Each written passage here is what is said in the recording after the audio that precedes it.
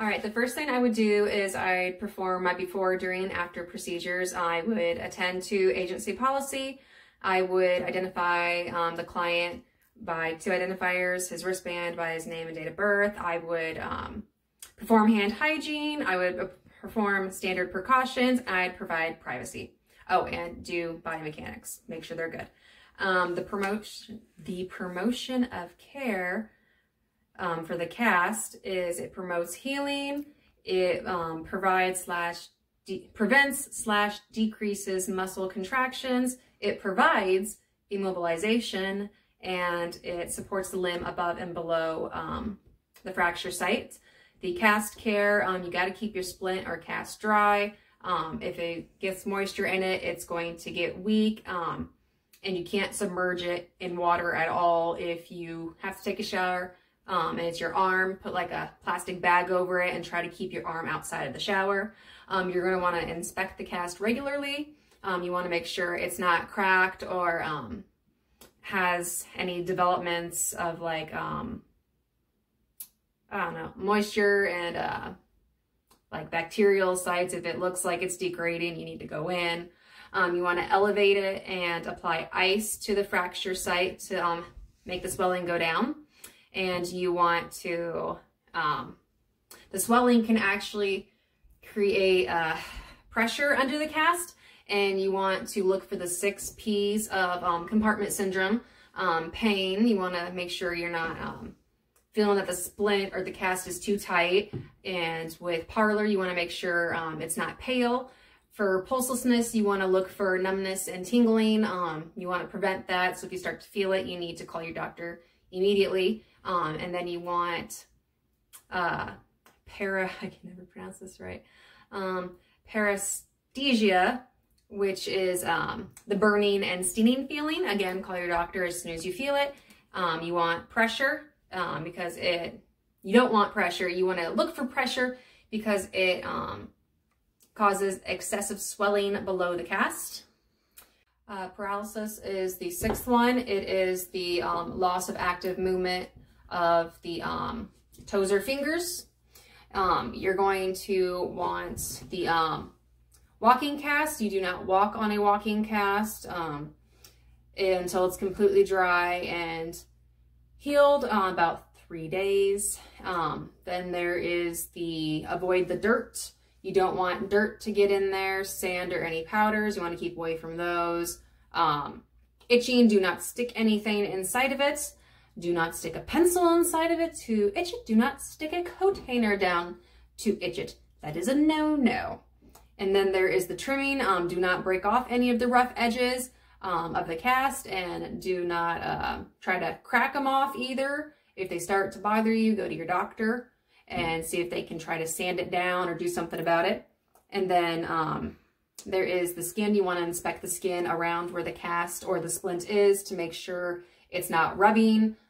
You don't want any abrasions there or any breakdowns. The purpose of traction is it stabilizes and realigns bone fragments. It helps reduce pain in constricted muscles, joints, tendons, and skin. It corrects stiff and constricted muscles. I confused those two. I apologize. I just realized that. It actually treats bone deformities and caused by the conditions such as scoliosis, and it corrects stiff and constricted muscles, joints, tendons, and skin. It also will stretch the neck and prevent painful muscle spasms. And I can't remember if I said this, but it helps reduce pain and fractures before surgery. There are different types of tractions. With manual traction, I'm going to try to do it if I can. Manual traction, it aligns the bones prior to placement of the cast or splint. So it's like when the doctor takes your leg and stretches it out manually, and then they wrap it around. And then there is the skin traction. Skin traction is used as a temporary stabilizer for a broken bone. It's not going to be on there for very long. It's less invasive than the skeletal traction.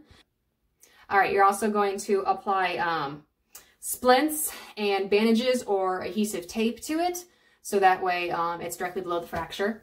And you're going to add weights to it. It's gonna kind of look like, I'm gonna lay down on the bed real quick. Okay, so if I was laying down, there'd be a bar over me and my foot would be down there, and there'd be weights at the bottom of my foot, and it would be hooked up by a rope and a pulley system holding my skin and bone in place real quick before they adhesive everything to the cast. And then there is skeletal traction. Okay, I'm getting back up. I'm gonna go back to my corner. The Katie corner.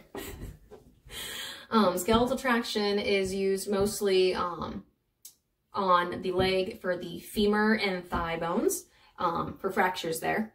It involves placing a pin, wire, or screw into the fractured bone to help immobilize it. They usually do this under local anesthesia. Oh my gosh, can't talk. Weights are also then attached to it, like with the skin traction at the end of the pulley system. This is a timed procedure. That's what I was going to say. This is a timed procedure, and it depends on the outcomes, if it's a bigger surgery or not.